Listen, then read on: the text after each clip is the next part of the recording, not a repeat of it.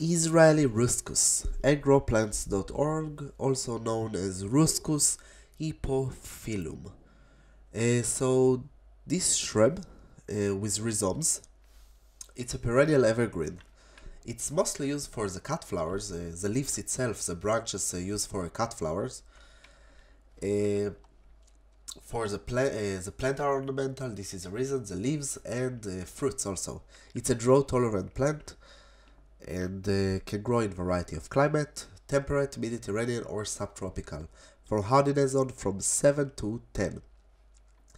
If you would like to grow it, there is a link below, link is the right top side. And if you purchase, this is donation for this channel.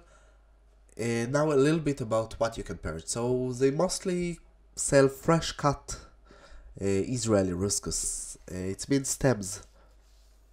Just root it. You know, you don't have to buy the plant itself. You can root it, you know, to start from cutting. If not, I didn't saw any other way to find to buy it, but maybe it's possible to root it.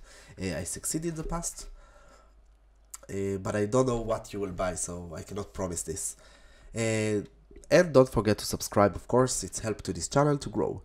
So the flowers are star-shaped in the middle, they are purple balls, small yellow flowers. At the end of the day, they are really small, not significant. Fruit are red and very nice as ornamentals. They are not edible, don't try to eat. Except this plant prefer well-drained soil. You can start to grow it by cutting seeds or just to buy a plant, of course, it's easy. Planting season, it's in the spring to the autumn. Major pests are the aphids and cold and hard winter, you know, a lot of winds, it just destroys the plant. The height of the plant will be from, let's say, 50 to 90, so it's been 20 to 36 inches, 1.5 to 3 feet. Except this, it's not very hard to grow, it requires small amount of water, in the right condition it's a medium to slow growing plant. Prefer to grow in half shade to full shade, and it's possible to grow it as a houseplant also. It will bloom in the spring to the summer, and the fruit will be in the summer to the autumn. Except this, mostly I never saw fruits on this plant. I don't know why I never saw, but I know that the fruit are red. The leaves are beautiful, as you can see, they are shiny and look very happy here. So this is how you grow it. If you want to grow it, it's really lovely in the garden. It adds some lovely green, you know, when it's young it's light green. I don't know, and of course you can use it as a cut flower.